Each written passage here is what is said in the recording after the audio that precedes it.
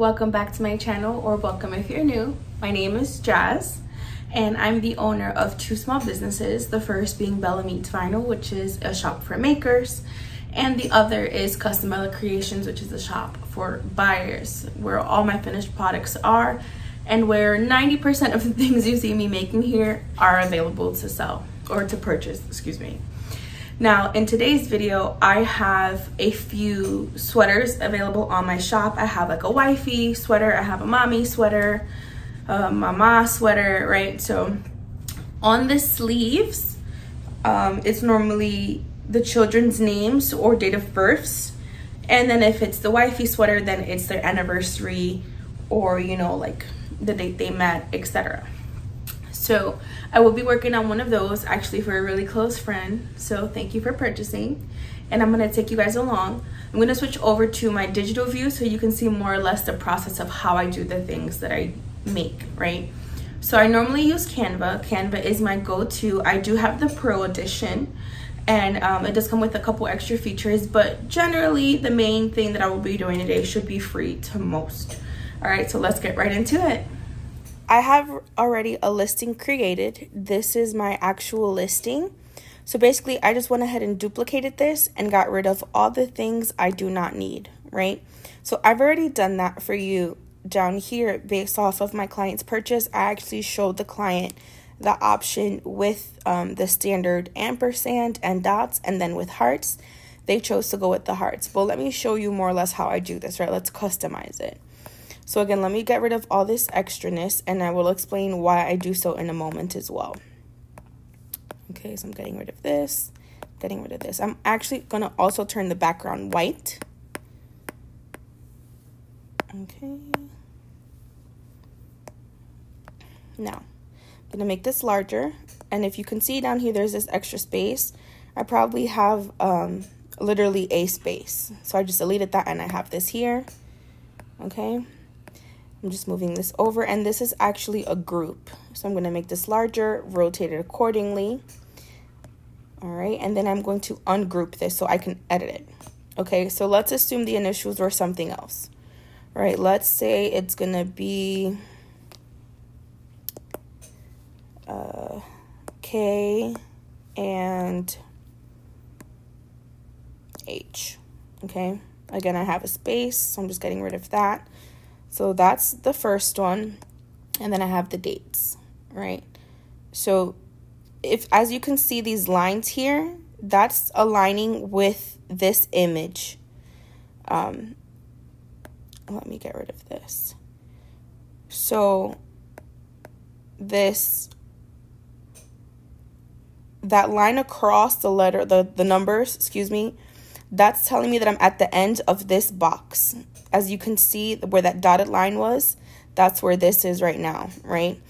And then the vertical line is the center point of this box in comparison to this other box, okay? So that's going to allow me to have everything aligned and centered, okay? Now, let's say I want to do the ampersand, right?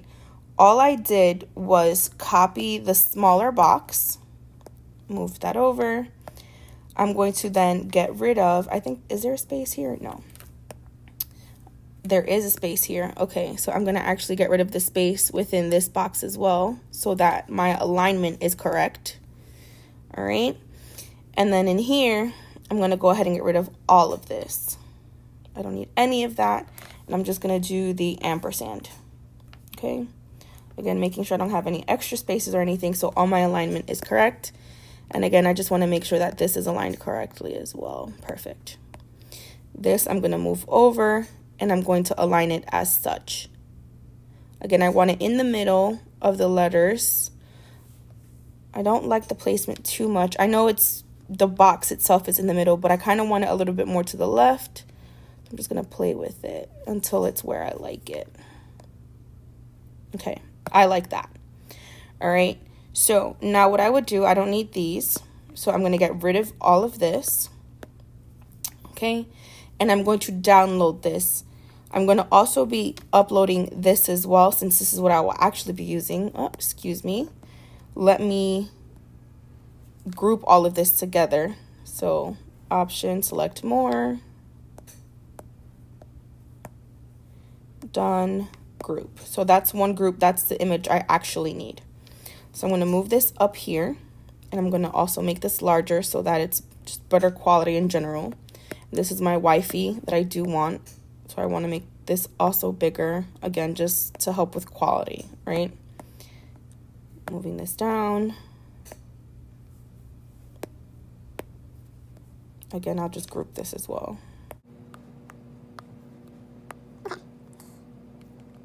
And all of this is being done on my iPad, by the way. So it may be a little bit different on your phone and on your computer, okay? And most of this, I'm using my pen tool, and I don't have that fancy $200-300 Apple pen. I did get a generic one from Amazon. I can list it below for you guys if you'd like. Now, what I'm going to do, I only need this one sheet or page 27. So I'm going to go to this little corner here, and I'm going to go to the last, I'm going to go to the top right corner and do the little, it looks like a little staple or open box with the arrow pointing up. I'm clicking on that. I'm going to press download, and PNG is fine. This is easier for the free, right? Now, I will do a transparent background. If you do not have, if you see the little crown, that does show that it's Prime or the Pro version. And select pages. Instead of doing all, I'm going to just do the current page. So I'm going to unselect the top one, which selects everything. And I'm going to just select current page. Done. And again, I have a PNG file. I'm going to increase it just to make sure that the clarity is better. That's my pixels right here, the number 2160 by 2160. I have a higher pixel resolution now. So I have transparent background and just my current page. Download. That's downloading. I want to make sure, okay, it's in my pictures. So I'm going to push up and I'm going to open up Cricut. I'll sign in here really quickly. I'm already logged in. Perfect. So let me see what canvas I have in here. I might have been working on something previously. I was. And now I'm going to go to the upload, which is again that staple situation or box with the arrow up.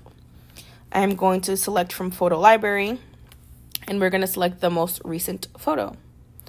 Because my photo was transparent, I do not need to remove any background. There was no background, so I only have my words, all right?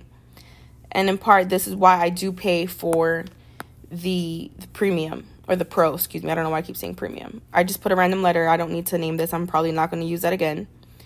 So I'm going to go to done.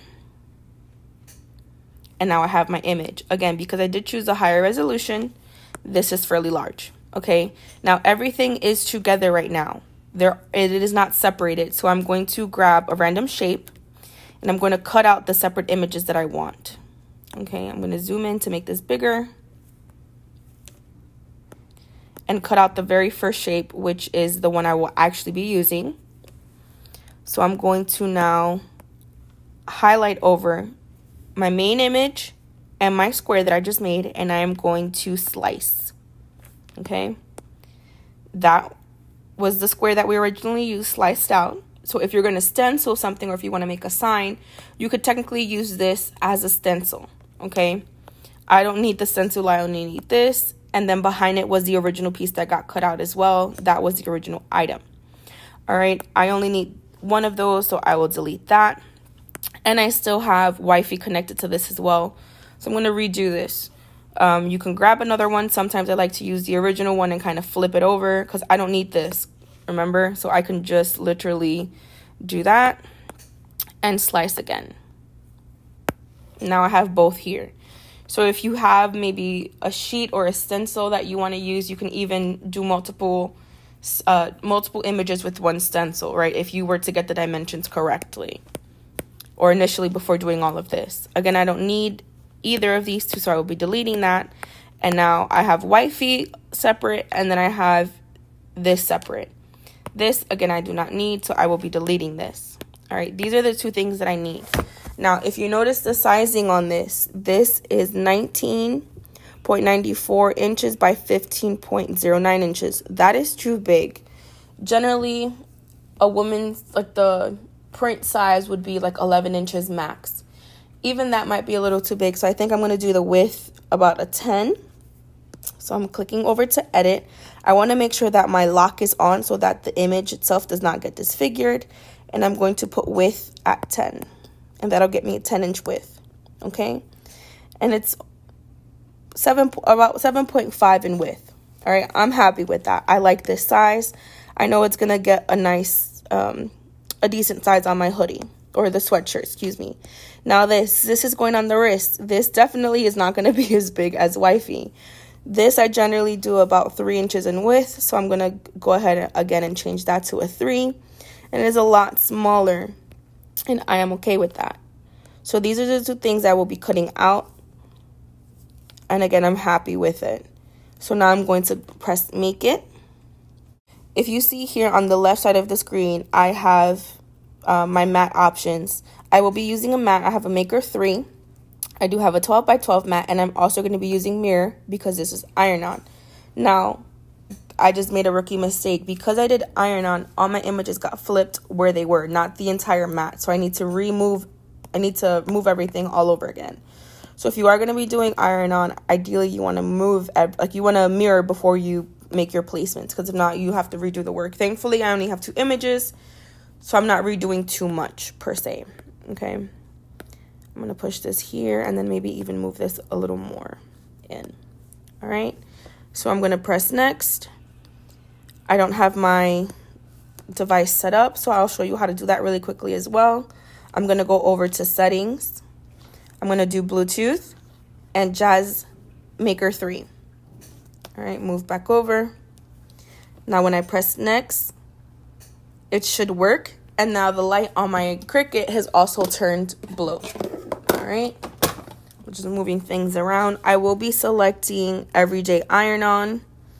And then this is a new blade, so I don't need to do more. I'm going to use default. All right, I did get this on Amazon. I will link it for you guys down below. What I love about this cutter is that it slides out like this, so I can see more of the measurements. Okay, so I'm going to lift this up and slide this through. I do it this way because I can measure it accordingly. If you didn't have this and you have a cutting mat for fabric, you could also use a cutting mat and even your cutting ruler, your quilting ruler. It all depends with what you have and what you're working with. Again, I needed approximately 8 inches. I can even do 8 1/4, which is right here. I'm gonna slide it up and then push down, okay? This is not a full square, as you can see here by my cutting mat, but I do not need this portion here. This tiny portion is not a part of my cut, so I'm not too concerned about it because I know my Y hangs down further. I'm gonna grab one of my 2 mats here that I have. And these mats are actually fairly old mats that I've reapplied adhesion to. If you guys wanna know how I clean and make my mat sticky again, please let me know. I would love to share all my tips and tricks.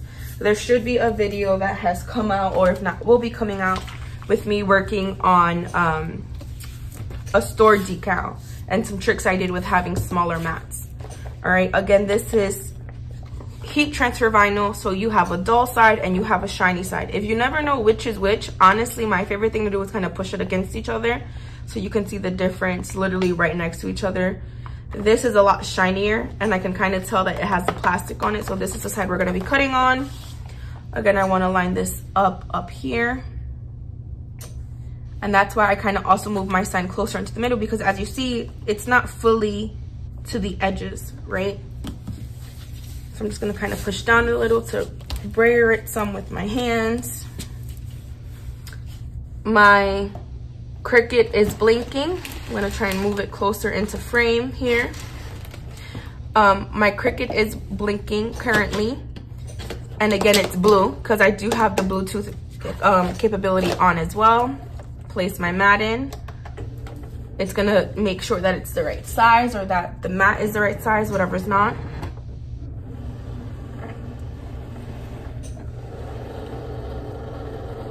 If you were using smart vinyl, it would only stop at the measurement that you said that the smart vinyl was. All right, it's not ready. I'm gonna press the play button. So here are my tools. I have this little kit I got off Amazon. I want to say it was like a dentistry kit or like just random tools that I found. It was cheaper and I felt like it was more so within my price point, so I got this. I love using the really sharp pointers to be able to pick things up and hold things down, right? And then I have my pin weeding tool. I'm gonna take my mat off my machine.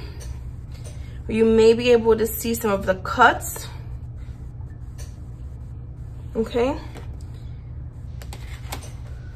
I am just very quickly going to kind of outline one from the other.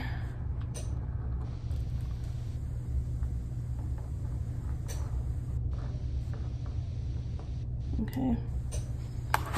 So here's my smaller, more detailed design. Okay. You could technically use an X-Acto knife for that, but the tool is sharp enough that I can go ahead and just do that with the tool. Just slowly pulling that up, pulling against it, getting the middles out here. Okay, just putting it to the side. I'll toss that in a moment. Okay. The easiest way to know if vinyl is HTV or even just regular permanent vinyl is that the mat, the heat transfer has its own like transfer sheet, right? And the sheet itself is sticky, not the vinyl. The vinyl only adheres to the product that you're adhering it to with heat, okay? And depending on that amount and time, or the temperature of the heat and the time, depends on the vinyl that you use. Okay, so that part is done. I'm gonna now push the other way to kind of get the larger wifey. I'm just pulling across here nice and slow. Again, I'm not pulling up, I'm pulling against slowly, okay? Little by little.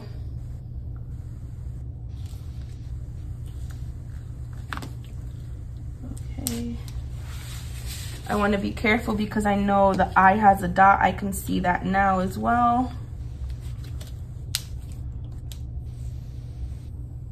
If the piece is too big, you can always cut it. Or in this case, it broke on its own. That was the dot I was worried about. The rest isn't as intricate, so I can go a little bit faster. Okay. All right, and this is what I was referring to before, was that even though this was not a full square, I knew nothing would be here in this corner, okay? So all of this is trash. If I was really being particular, I could have maybe even cut some of this out here as like scrap, but I tend to forget to do that when I'm making tutorials just because I want to get the job done. I'm also in a slight bit of a rush just because I do want to get some digital work done as well today, okay? So see, I'm having difficulties picking this up. This is when the tweezers come into play. This helps me pick things up very easily, right? Look at how easy that was. And they're very sharp. If I wanted, with this piece here, I could even poke it and pull it up, right? And now pull it off. It's a very thin cut, all right? And that's it, we're done. I'm gonna go ahead and cut that out. Here we are now at the heat press. I'm gonna pull it out because my heat press is a pull-out. My temperature for reference is at 295 for 10 seconds. So this is a Gildan sweatshirt. I'm gonna kind of move this over a little bit. Place this down.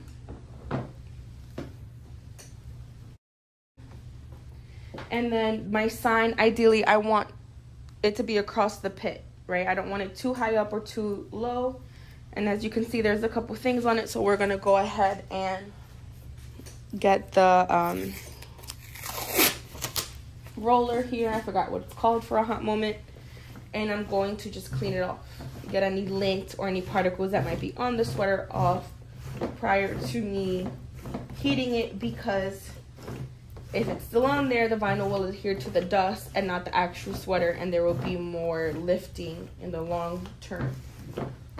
Applying some pressure. Look at all the lint, right? Gonna pull up again. Do it once more. Try and get it as clean as possible.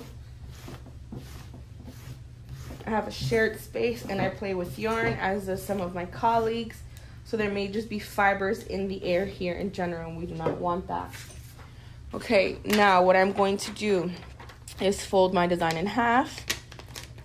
Okay, and this side genuinely is kind of tilted, so I can kind of play around with it. It does give me a lot of ease. So again, I kind of want it near the pits a little bit. I don't want it too high, not too low.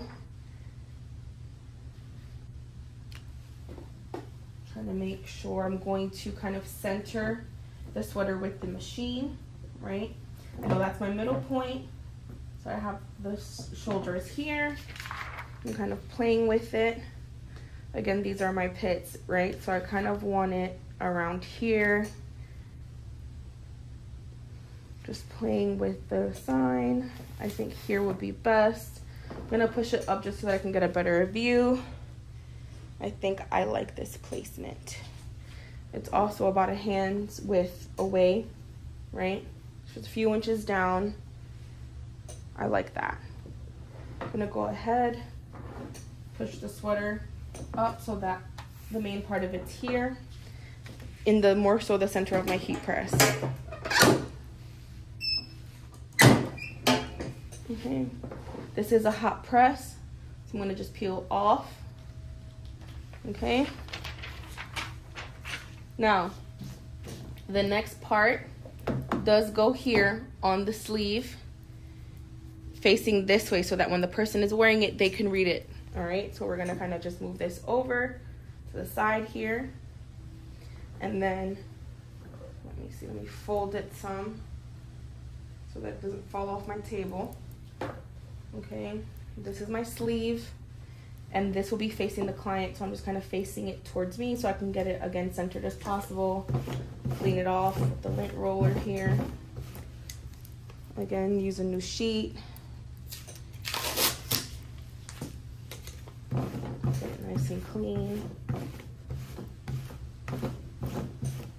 And I don't put it here on the stretchy part just because I don't have white elastic HTV. This is regular HTV, and I prefer for it to be a little bit more stable. All right, seam, we're gonna fold this in half and just place it, eyeball it, right? Nothing wrong with a good eyeball. That looks good to me. Now we're gonna press. Okay. That kind of picked up a little bit there, so what I'm going to do is push it down and repress it again. I'm covering all of the writing with the same transfer sheet that it came with, just so that I can get clear pressure. I'm going to actually push it here so that any bumps and lumps gets flattened out, okay? Let's try that again, maybe push it in. And this is only going to be for a few seconds because it's already been heated. I just want to make sure it's nice and adhered to the garment. Okay, that looks a lot better. The wording is right across the chest. It is fairly centered, right? I wanted it towards the pit, so here we are. It's nice across the chest, so even if they're busty, you know, it's not like falling too far down or, you know, whatever's not, right? Then on the sleeve here, here's where you have your initials. And again, as the person wearing the jacket, I can now see my partner and I's initials and our anniversary date. So it's perfect. It's a nice, decent size. It even fits across the palm, right, if you want to have your hands in the sleeve. And I'm super happy with the results. Let me know what you guys think in your comments down below, and I'll see you in the next one.